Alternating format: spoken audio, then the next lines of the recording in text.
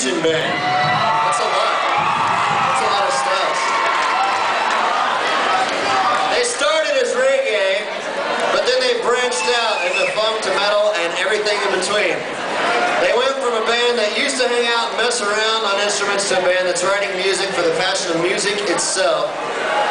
They feel that simple music is nice to listen to at times, but what makes them strive for music is the complex rhythms, phrasings, and chord structure.